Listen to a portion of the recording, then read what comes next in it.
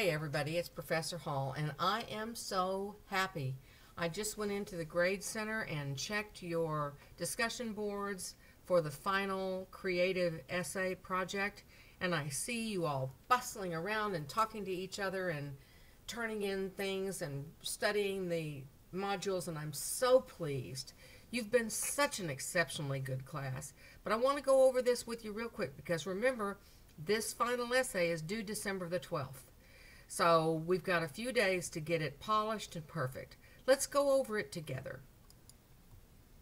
I know you already know this, but I'm just going to go over it real quick just because I want these to be your masterpieces. I'm over here in modules. Remember, your final extend and further refine is due at the end of the semester, as is your journal. So let's make sure that that gets turned in as you look over your grade center. Make sure you've turned those two things in. Now here we come down. Look at all the work we've done this semester. Can you believe it? And now we're coming down to the final essay. Remember that this essay tutorial in here will take you through the process of writing the tutorial. So you're going to want to make sure that you pay attention to this. I've got an example where I go through the process with you. And that helps a lot of people. This is the submission requirements, that next page. Remember to check this over and make sure everything is included in your one final PDF document. If you try to submit a PDF document and you think, oh gosh, I forgot the outline, and then you go back in and try to resubmit it, it won't work. All I'll get will be the outline. So make sure that you've checked and double checked on this. We've got some time on this. Remember, your title, the image that you selected at the beginning of the semester should be your title image. That way I can see, oh, I know which image they used, and then I can see how you developed that as you went along. Next, we have the summary statement, which begins your narrative. And this, again, I'm taking you through the process as though I was doing it myself. There's a little checklist for you to follow. So that summary that begins your essay really isn't, it's easy to organize because I've literally given you the step-by-step, right? And I've actually showed you how I would write the summary for the example that I've been taking you through this whole process. This little PDF, let's go ahead and open this PDF together. And here in this PDF, I'm introducing you to the truth that final drafts and submission items and stories are not written, they are rewritten. It is so obvious when I see a story that's polished, that has been crafted, rather than something where somebody just sat down at the computer and just started typing and hoping for the best.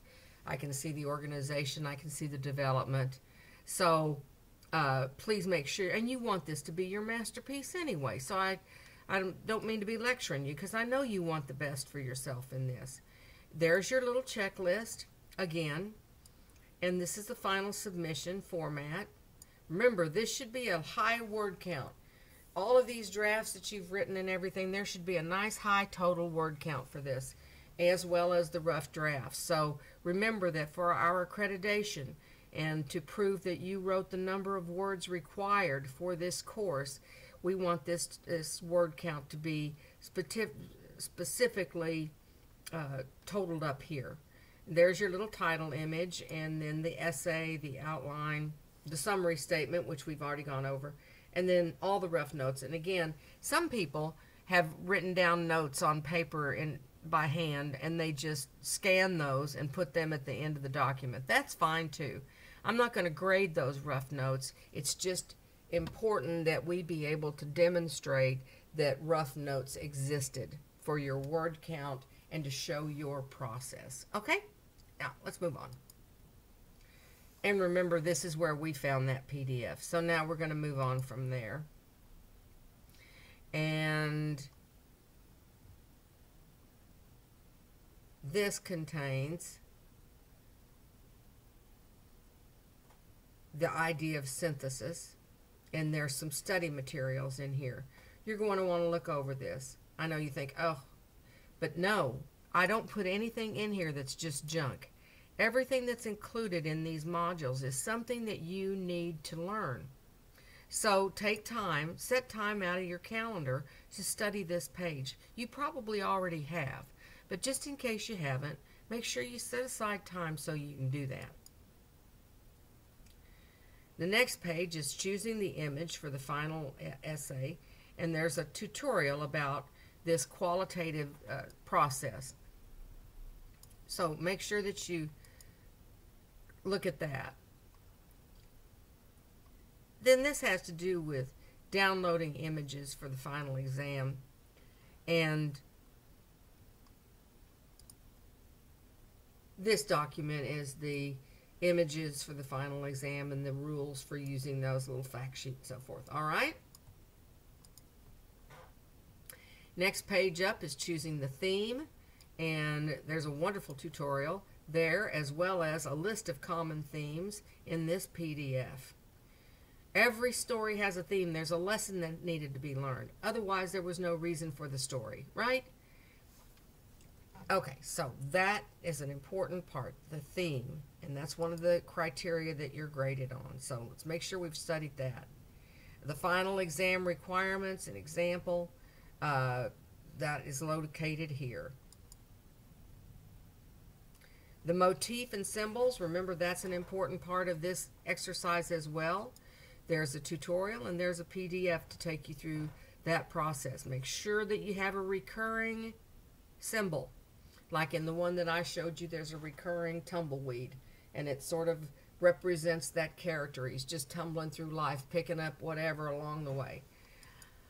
Okay, then we have choosing the point of view and the voice, and that's very important because you don't want that to change.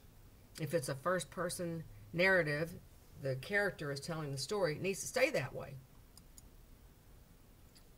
Organizing the short story, this is all about how to get the story organized, and this is a real helpful page as well. Writing the rough draft, and there's some tutorials that give you some ideas about tips for creating that rough draft. And then writing the final draft of the narrative. And this takes you on an information journey that explains how you can refine that. And this is just a little story that I wrote once that I think has really good organization to it, so you can listen to that or not, doesn't matter. But and this is the actual story for this example that I included, but that's just to give you an idea. And then, of course, we have the Submit Here tab, and we always want to look for that. And before you submit it, you're going to take a good long time and make sure that everything is included in order. And then you're going to save the whole thing as a PDF. We've been through this all semester. We know that if we include it as a PDF, it's going to certainly download, and I'll be able to read it. We will not have time at the end of the semester to go back and forth with this. I opened it as an RTF or an RGFT or whatever. Make it a PDF so that we'll be able to open that and read it without any conflict at all. There again is your rubric and how you're graded for this particular essay. Right? And then you will scroll down and submit when you are ready. Now, y'all, you know you've been an exceptional class. I don't need to tell you that. You can see just from the discussion boards that you are an incredibly exceptional group of students. You've worked together beautifully all semester, and don't let that stop now. You have that discussion board open. You can ask each other ideas and questions, but this needs to be a time in the next 10 days where you are focused on polishing this narrative and making sure that it is perfect and that every detail is wrapped up and that there's no questions left. I'll tell you, and you know that The number one thing to look out for is switching tenses. I do it all the time. I have to go back and check and make sure that it's all in the past tense, or on those rare occasions when I do something in the first tense, that it's always in the present tense. But make sure that you have checked everything. Character names.